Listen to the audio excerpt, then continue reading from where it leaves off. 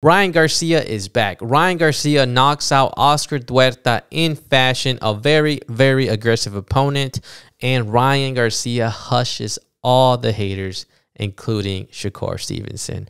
Ryan looked good out there, and he looked like Ryan Garcia that we all know. There's a lot that we learned from this fight, so let's get right into the show. A lot of drama, I think, with Ryan the last few days or the last few weeks, 2 weeks. With the thing with Oscar and him saying things about Shakur, things about him, how he was injured during Tank. You know, there's a lot of things that he said, very vocal, and some things people have taken, made him good things, bad things, you know, just a lot. There's a lot going on there with Ryan. So I want to bring that up because he had an amazing performance, close to flawless. You could say flawless with a lot of work to do, but he had probably one of his best performances in a long time. So, and like I said, I want to bring all these things up because Ryan Garcia, you know, one thing that I was thinking about the last few days, he's been going through a lot. And I don't know if it's, you know, because of him or because of people, I don't know, right? But, you know, in his personal life, there's been things kind of wishy-washy and decisions that he probably shouldn't have done.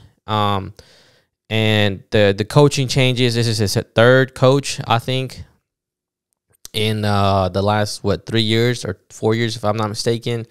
Moving to Dallas, cutting people off, apparently. The whole thing with Oscar De La Hoya.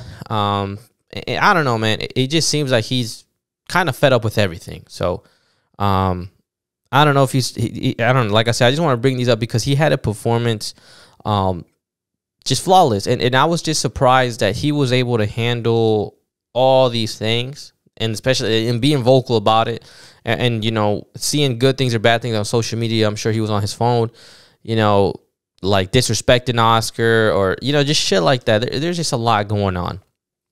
So I just want to give a lot of props to Ryan for that because, you know, I don't think it's an easy thing to do. But anyways, let's talk about the fight itself. I mean, I knew Oscar was going to come out hot. Like, it was pretty obvious. He comes like that every fight, no question. So my thing was, how was Ryan going to be able to handle such a pressure fighter? Because I think, you know, his recent fights, or a lot of his fights, he's not getting pressed like that. And there's not a lot of fighters that press heavily like Oscar. There's not many fighters like that. So I was just like, kind of, man, we'll see how he does, whatever. So he was getting, you know, pushed back, fighting off that back foot a lot, and showing us a really, and I'm sorry, Ryan, but a really ugly shoulder roll, to be honest with you. I was like, bro, what is he doing? You know, and the commentary wasn't a fan of that either. So pretty weird to see. But anyways, he catches Oscar a lot of times coming in. And I want to say it was like round 4 or 5. Oscar had his best round, and Ryan was just looking not there. And I think we're going into the 6th or the 7th there, where there's that moment where Derek James, I hope I said his name correctly. I hope I got it right. But his trainer, his coach, tells him, you know, hey, you got to do this, you got to do that. I don't want to say, I don't know word for word, but he goes in there. It tells Ryan this in his corner. And I want to say that same round or the next round is when he gets a knockout. And it was the exact instructions that his coach told him to do. I remember it was something along the lines like, hey, when you're moving, throw, you know. And then on top of that, when Oscar, I forgot whether his shoulders were, when they're like this, he's not going to throw anything or something like that, right? But he told him something like that. And the discipline that Ryan has to listen to his coach, trust his coach, and start fighting like this. And I think that's important for Ryan because I think he's had coaches, and he's probably been the type of fighter that's like, oh, I'm going to kind of do my own thing and not really listen to his trainer. I don't know, but there's a reason why this is your third change, whether that's because of you or the team, whatever. But listens to his coach, does what he needs to do, and gets a knockout. Very, very clean knockout. And I mean, Oscar, he was doing good, and I think he's a really good fighter. I really hope they give him more opportunities for bigger fights because he looked great in there. But You know, that beautiful left hook, just so fast, so fast. And Oscar just got caught, and dude was out of it, you know. And like I said, Ryan just caught him so clean, and it was such a nice finish. Oh, excuse me. And again, back to what I said earlier, all the stuff that Ryan's been going through, and to come into this fight, you know, because if he lost this fight, like, it could have been bad so fast. All the things he said about Shakur, all the interviews, and the thing what he said about De La Hoya, like, De La Hoya would have been right, Shakur would have been right, Tank Davis would have, everybody would have been right but Ryan. You know, and now the only one that was right is Ryan, and everyone else who believed in Ryan. So I think there was a lot of pressure, you know, there for Ryan, especially after getting the win. The pressure is gone, but it could have been real ugly for Ryan, because we gave Shakur a lot of shit for the fight because he talks that shit, and then he goes out and does that weak-ass performance, and everybody, including myself, just fucking went after him. And then now you got Ryan, and then you got Devin Haney a week from now. So, you know, okay, we shitted on Shakur. Now we're going to have a microscope on Ryan Garcia, because Ryan Garcia is talking all this stuff about Shakur, So we're looking at Ryan, and Ryan talks all this mess, saying all this mess. Hey, but look, he backed it up. He looked a little sloppy at times, but he got the win, and he got the win by knockout against a guy that was pretty good and caught Ryan with some pretty clean shots. So it's a good look for Ryan. I'm happy for Ryan. You know, he did the fight that he needed to do, and I think there's a lot of work for Ryan to do. You know, I think his like, when he's being pressured, I know there was times where Oscar was pressuring him and pinning him on like a corner, and he started, you know, catching Ryan with some nice combos, and Ryan just was either stuck, and he got out of it at times, but he just didn't respond, right? Like, if he didn't know how to counter at times, it kind of felt like that was missing from Ryan, because he was getting hit, but it's just like, where's the quick jab or like some movement and then throw a punch? But we didn't see that from Ryan, and I thought, you know, that's what makes a good fighter a great fighter. Like, little things like that. When you get pinned in the corner, it's like, okay, how are you going to react when you're not controlling the fight and you're getting hit? How are you going to respond? Oh, you know, Oscar's probably not, like I said, not the toughest challenge, a very tough challenge, a good test for Ryan, but, you know, you saw that gap, or you saw that from Ryan, like, hey, this is missing. Another thing that was missing is his clinch game is fucking horrible. You know, I love Ryan, he's a great fighter, but no action for him in the clinch. Every time they were in the clinch or just like this, Ryan was getting nothing. And then he just started turning on and doing that weird shit that he was doing. I mean, we've seen fighters, you know, get good punches off the clinch, especially when you're coming off of just a quick, short hook. Ryan didn't have that. And that was one of the things, like, if you want to be, like, fighting against the best, like Devin Haney, Tank, Teofimo, those what's his name, Lomachenko, you want to fight those guys, you got to, you know, those guys are going to catch you in the clinch, you know, and those guys are going to get the best out of you when they got you pinned down in the corner, and they're going to punish you, you know. Luckily for you, Oscar, like I said, is not at that highest level. Well, he'll punish you for those mistakes or for giving those opportunities. But, you know, those are the two things I've noticed about Ryan that need some work. You know, when he's getting punched, he needs to be able to counter, at least to get him out of trouble, right? Just like, boom, get out of there. But, you know, and then in the clinch, same thing as well. Like, if I was Oscar, I'm just going to clinch you all day. Like, we're going to clinch and we're just going to scrap right here, you know. And Ryan did really well.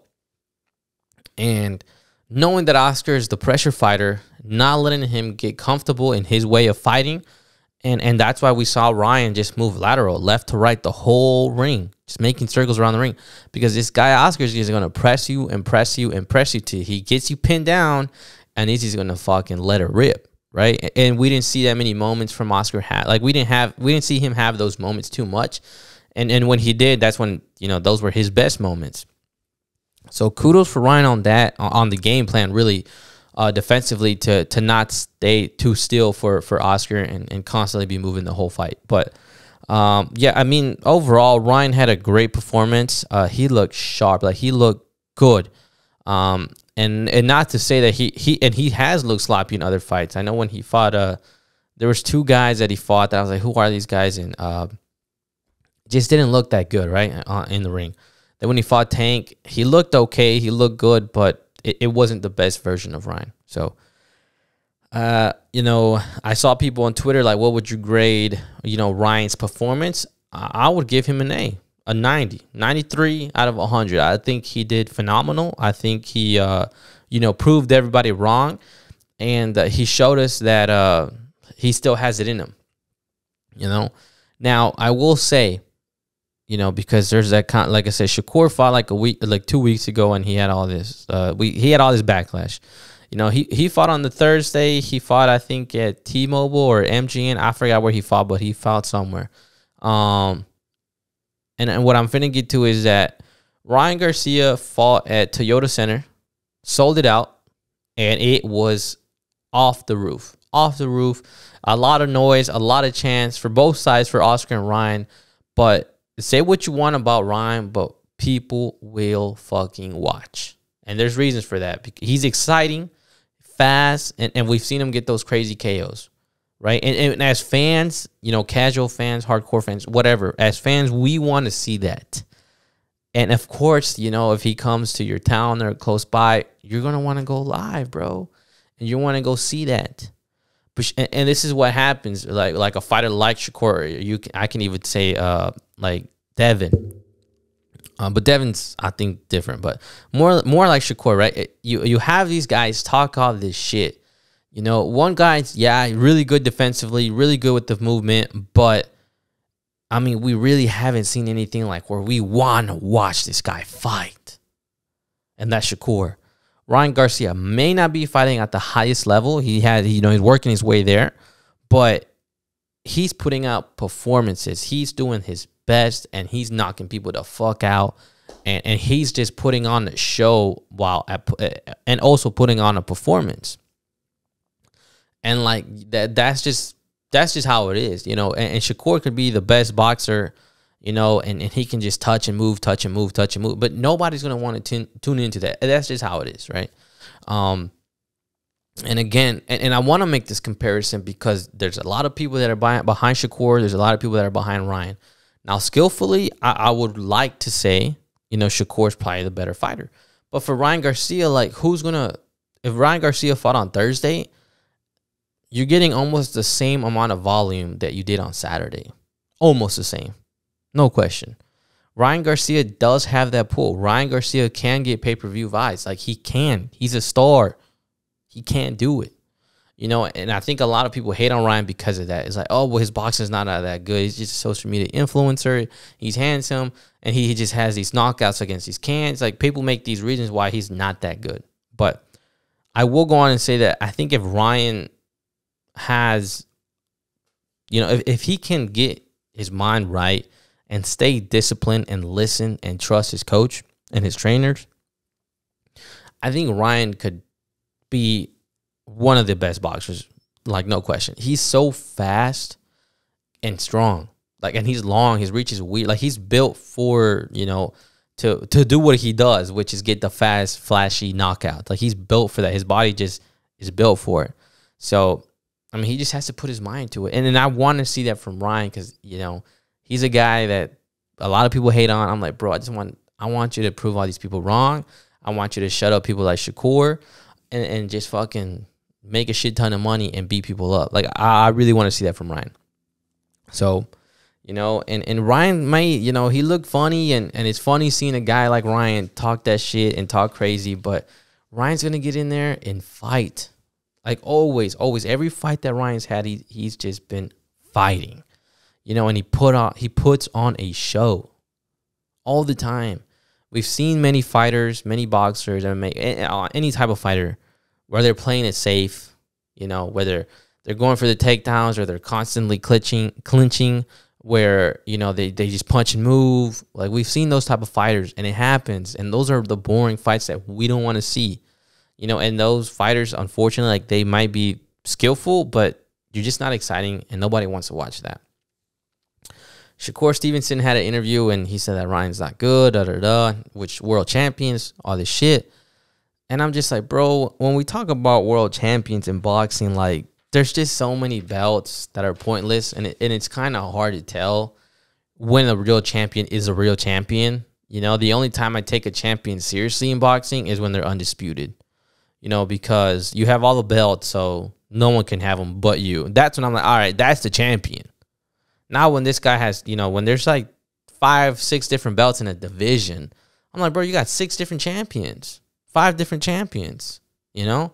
So Shakur be talking about world champions. I'm like, bro, when you become undisputed, then you can talk some shit about being a world champion, right? But there's only, out of those handful of guys, you know, with the Ryan Garcia, Teofimo, Shakur, Devin, George Kambosos, Lomachenko, out of those guys, I think there's only 3 that's been undisputed, and that's Devin Haney, Teofimo. Kambosos did it, but I don't know. You know, I think it was a fluke. And I want to say Lomachenko was undisputed at one point. You know, Tank hasn't been undisputed. Ryan hasn't. Shakur hasn't. So when you become undisputed, then you're the fucking real deal. But that's just my input. For Ryan, I do want, like, one of the biggest things for Ryan, I want him to trust his trainer. Want him to trust his team. And lastly, the commentary on the fights, right? When I was watching Shakur fight, Sean Porter was like praising Shakur, and then like, oh yeah, he's about to turn up. Oh yeah, this is how he fights. He starts off slow, you know, just riding for his guy. Talk about Ryan, just talking mad shit about Ryan. I don't know what Ryan's doing in there. Ryan needs to do this. Ryan needs to do that.